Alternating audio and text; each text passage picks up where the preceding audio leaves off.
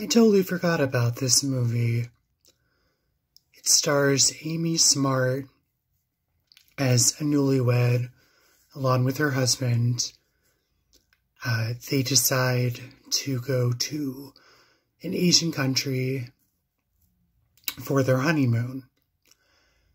And they're very much like a fish out of water. They order a taxi and are taken into the countryside. And unfortunately for them, it's like a Day of the Dead solar lunar cycle. And they start hearing and seeing very strange things and have to try to make it through the night alive. So, this was from the director of the Blair Witch Project.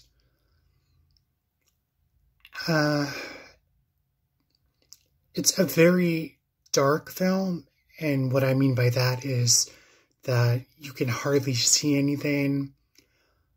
It relied on natural light, and you get a shaky cam throughout most of the movie. You have to really pay attention to it just to figure out what's happening.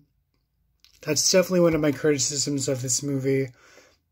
It could have been filmed better. Halfway through the movie, there's also a dog that is half dead, very disturbing.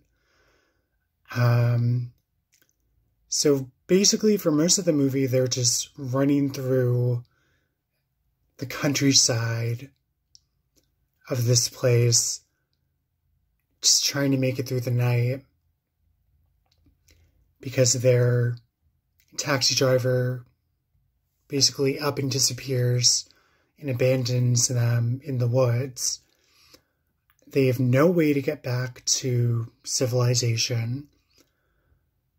And they're stuck in this place where they don't really understand the customs.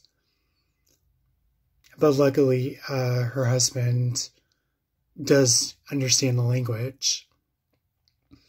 It's not a bad movie. It's about 87 minutes long. It's just really hard to see and focus on and understand what's going on because of the shaky camera, and most of the movie takes place in pitch darkness. But I still liked it. I haven't watched it since like 2008, so it's been a while. It's definitely creepy and scary. It has a really creepy atmosphere. And I enjoyed it. I just feel like it could have been filmed a lot more clearly without shaking the camera so much. And maybe, just add in some more light so you could see the characters and what's going on instead of just hear the action. So I bought this on iTunes. I'm not sure if you can stream it. But give it a watch if you're able to, and let me know what you guys thought of this. I'll catch you on the flip side.